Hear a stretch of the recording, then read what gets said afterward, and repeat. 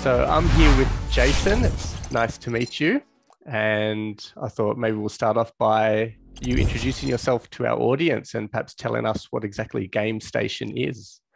Oh, Michael, thanks a lot. Thanks for the chance to be here. And on behalf of everybody at GameStation, we really appreciate the opportunity to be at such a neat and exclusive event like this. We're super excited. Everybody's pumped.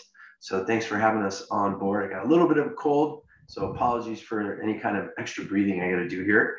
But yeah, no, GameStation is just in a nutshell, more of a high level view, just so that your listeners can kind of get a feel for the flavor of the Pringle here.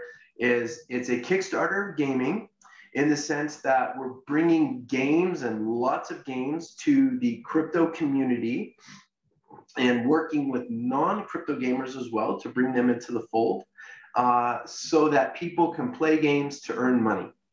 That's it in a nutshell. So there's a lot of neat things happening in the space, super hot. I'm sure you're going to touch on it. And if the listener will just hang in there for a few minutes, they may find a nugget or two where they can actually use this to help their own wallet at the end of the day. So let's see where it goes. Great. Well, I'll have my pen and paper ready to write down any little gold gems you share.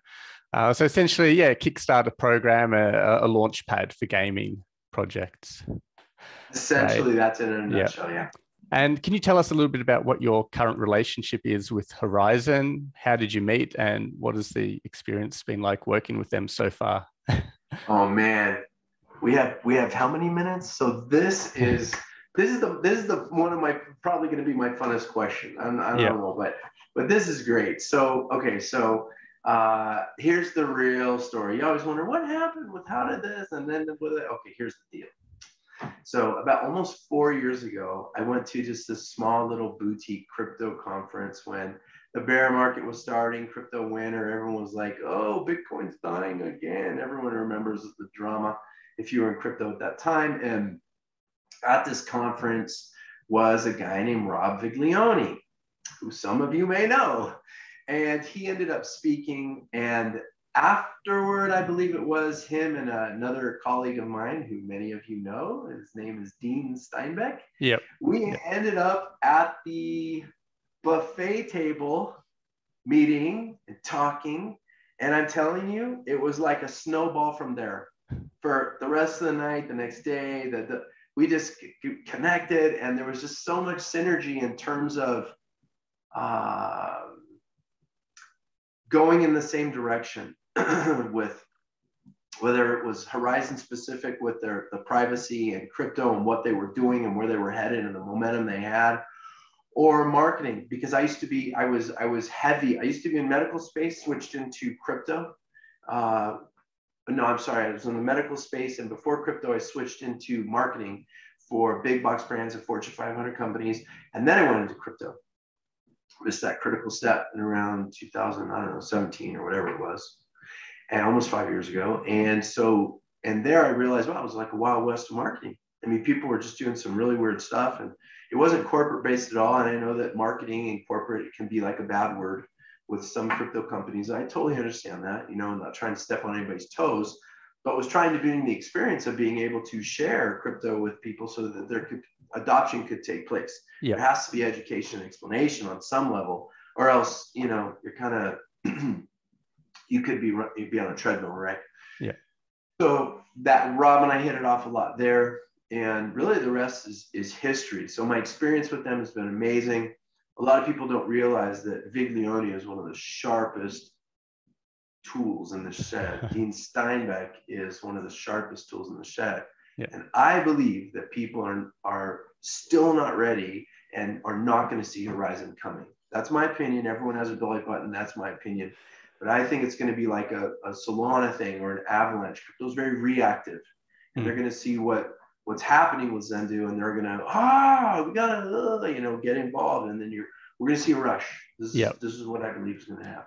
100%. I share the same thoughts as well. And yeah, Dean and Rob, they're both superstars on the team. So yeah, we're super lucky to have them. And yeah, as you say, I think a lot of people are sleeping on Zendoo at the moment, and it's going to take them by surprise. And they're going to say, what's this project? Where did it come from? And Yeah. then, How come I didn't know? How come I didn't yeah, realize? How come this? Because they're following yeah, this person or that yeah, person or this newsletter where yeah. it's okay. It'll get out there, right? Yeah, it will. Yeah, it's like, come on, guys, don't you read Barry Silbert's tweets? Like, he's been telling you for quite a while now. Like, listen up. Yeah. So with Zendoo releasing on December 1st, what possibilities do you see opening up for Horizen within the gaming industry? How can Horizen fit in with this ecosystem? So all we need for that question is like a drum roll in the Yep. background. So I think I think this is a great question. I think it's probably somewhat open-ended in that just like let's be honest. There's different blockchains out there. Some of them are siloed, some of them aren't. Some of them have more cons and advantages, and some of them have more advantages than cons.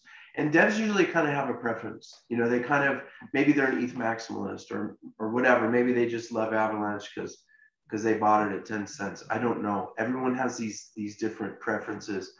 I think Horizen is going to get a lot of traction in the gaming space because of the way their blockchain operates with the technology behind it. And I think they're also going to get a lot of traction because of the privacy factor. This is not something that the gaming space has seen a lot of. Blockchain is about transparency, right? Blockchain is about being able to have the public ledger, DLT. Okay, I get that. But there's some people that don't want all their deeds out there, and they don't want to be doxxed at a moment's notice. And this is going to be good. This is going to be good. So I think we're going to try and help do it together with GameStation, who's launching games. I mean, we launch games every few days now, and we're very selective. We're very picky. We're afraid that the next scam area is P2E, which means play to earn. We're afraid that that's it. So we have a due diligence team. We vet everything. We generally don't take a project unless the game is good, the quality is good, the community behind it is good, the team is good, the tokenomics are good. Tokenomics are huge. In-game economy has to be dialed in. So there's a lot of factors and a lot of the hoops that the people have to jump through, these gaming companies, before they can go with us. But I think that with Horizen, this is really going to help the gaming ecosystem, because at the end of the day, for us, GameStation isn't trying to kill it and get this huge market share. This is, like I said before, it's not corporate America. It's how do we expand the gaming space and help people make money? Oh, that's very nice. That sounds very choir boy, Boy Scout of you. It's the truth. When we started GameStation 2 years ago, when we started developing it, the core concept vision was how can we help people make money and not just be another blockchain? What can we do? P2E solved that issue in spades for us. Yeah. So it's a little bit distracted because I've got a toddler trying to open the door here just at that moment, but that's okay. Keeping it real. That's okay. Keeping it real. So yeah. My wife. We said hi. Hello from Zen and GameStation. Yeah. So my wife's got a hands full at the moment, but that's okay. So as you were saying, privacy super important. We don't want everything out in the open, and I guess with the play to earn space and metaverse and gaming, there's a whole economy on there with NFTs and everything else, and we don't necessarily want to see everyone we don't want everyone to see exactly what we own, what NFTs, how much we paid for them, how much we sold them for. It seems crazy that that's the standard at the moment. It's just complete opposite to how the real world works, and I think it's only a matter of time before privacy really jumps in and takes over. That's an amazing point. A lot of people, you just said more than a lot of people have really thought through yet. And so I validate, commend, and confirm that 100%. That's a very important area that people haven't really, hasn't been gotten around to yet, maybe. But I think this is going to be a nice solution. Yeah. And are there any gaming projects in particular that you've thought about and think, Horizen would be a perfect fit to work with them? Are there any that come to mind that you'd like to see Horizen work with? All of them. All of them, yeah. That's probably not, that probably doesn't sound like a very good answer, but honestly, all of them. I really think there's something to be said for the privacy factor. As you pointed out, maybe someone owns 10 Cyberpunk or whatever they may own. Maybe they don't want that out there. Maybe they don't want everyone to know. And so are keeping, I guess the question maybe for me is are keeping payment details private? Is it absolutely necessary? People would argue no. Some people would argue yes. But is it preferred? Most people would say yeah. I mean, when you go to a play to win game and you buy something, is it just out there for everyone to see who you are, what you've done, and are you doxxed? No. So this is something that I think holds a lot of value, that it's in discovery mode at the moment, right? In a way, we're speculating about how it will play out in the gaming space, but everything's lined up. The ducks are in a row, so it should move forward very well. And I'd like to see all gaming projects consider it, because we're a multi-chain launchpad. We're a multi-chain launchpad. So having something like Zen there with this option, I think it's amazing. So we just, right? So a lot of games come pre-built on X chain. But by doing that, they sometimes will limit or silo or put a glass ceiling in terms of users.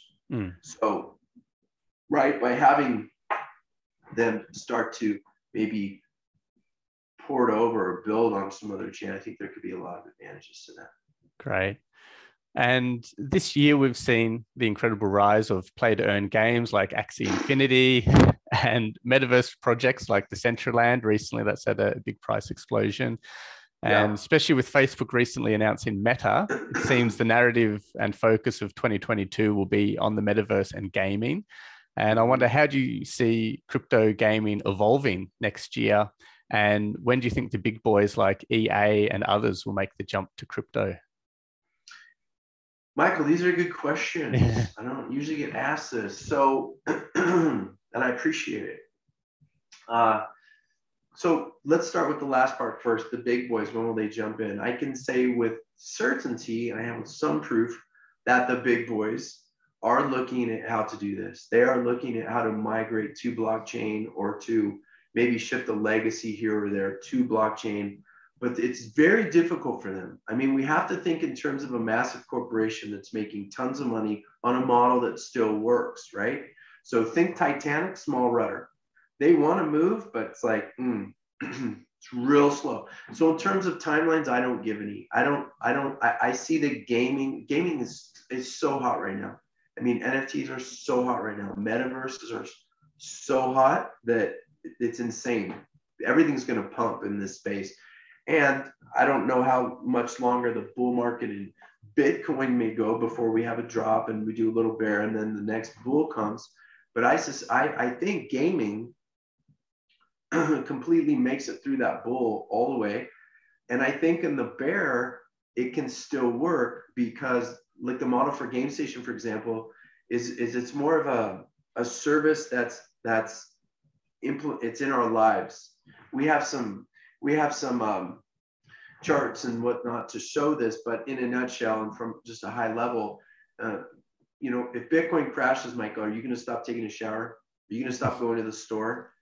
Right? Are you going to not turn the lights on anymore and not use electricity? Well, you might use less if your wallet but are you not going to send your kids to school? These are services that you use on a regular basis. Studies have shown that when people are depressed or they lost money, they gain more, not less. So gaming is kind of interestingly weaving its way into the fabric of the culture as a service that's key to their lives or implemented into their lives. And this will sustain a bear market well if the in-game economies of the games and the tokenomics are situated for the gamer benefit, which many of them are. Some aren't so great. We don't touch or launch those, but we don't know how each game will do. We don't control each team, right? We just help to go out there with them. So that's a long-winded answer. Remind me the first parts of the question again, if you wouldn't mind. So how do you see crypto gaming evolving next year? Oh, because of Axie, right? Axie and Decentraland and Yes, and Sand recently exploded through the roof, right? Yeah, so we see Meta having a real future. I believe personally that eventually when we get to the point where we have the Facebook Facebook is developing a game, which is a metaverse game that people aren't really aware of yet, that when it comes out, it's going to, I think, dwarf the whole social media scene. Yeah. It's going to be huge.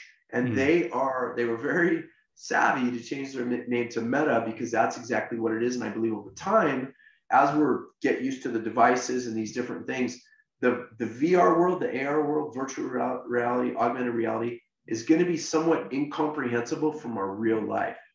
So pretty soon we're going to be spending much more time over here. Look at what you and I are doing. We're in a metaverse in a sense. Metaverse just means everything digital. We pay our bank online. We're talking right now online. We're shopping online. Crypto brought ownership. So crypto brought the ability to, I can own my assets, my NFTs, whereas before that didn't exist. I can spend now in this, specifically in this digital space now. So people are going to be really migrating over there. So I see play to earn going very big. I see people quitting jobs in factories and playing games at home. I see this really unfolding, and in some ways it's amazing. In other ways, we need people, we need skilled people out there who still have skills, not just amazing at moving the toggles to win the game. So we also want to bring educational games into this so that people can still learn, and it's not just about beating the next guy. It's about understanding the world around you for the social, the moral, the ethical, all those things that are important in individuals, that those still are maintained as well. So we're trying to keep our finger on the pulse of everything, and it's quite extensive. Yeah, definitely. Yeah, a lot going on, and certainly an exciting future. And you were mentioning as well, when people are depressed and in the bear market, often play games more. That's one thing that we missed during the last bear market. We didn't have this whole play to earn space. So it'll be really interesting to see how that plays out during the next market cycle. Because I know even a lot of the projects that I'd invested in during that last bear cycle, some of them hadn't even had staking launched yet. So they weren't earning any yield for me at all during that time. So it was a lot harder for many people to really, to survive that bear market, because they're not getting anything from some of those projects. Whereas maybe the next cycle we can play games and still earn, and it's like, oh, okay, I can get through this. This is another thing just to keep you going. And I think that's going to be really interesting to see how that unfolds. Great point. We're all excited to see how it unfolds too. It's hard to kind of speculate, but we can look at the past and try and see how it rhymes with the future to one degree or another. So yeah, we'll see soon, maybe. Great. Well, thanks very much for your time, Jason. It's been wonderful having you on and chatting, and really excited to see what you do with Horizen going forward. And I'm sure many people out there watching will be keeping a close eye on GameStation now. Listen, the pleasure is all mine. Thank you for having me on behalf of on behalf of everybody at GameStation. Thank you to you and everybody at Horizen. You guys have an amazing team. Top tier, AAA grade project, without a doubt. And we definitely see you guys moving forward. And in any way we can assist or help, love to do it. Great. Thank you. Thanks, Jason. Bye-bye.